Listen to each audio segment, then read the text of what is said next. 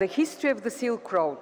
from Xi'an to Venice, through Baghdad, Samarkand, Palmyra, Nineveh, and Balkh, and dozens more historic places and sites, shows us the achievements of great civilizations that mingled and influenced each other. They bear the proof that the dialogue among cultures, the fruitful exchange and the mutual respect between the East and the West has existed and had produced from the beginning one of the best expressions that humanity has. The new Global Civilization Initiative, launched by President Xi earlier this year, reflects, I believe, such a vision and strengthens China's leadership in promoting dialogue among civilizations, enhancing cultural diversity, and building a harmonious world,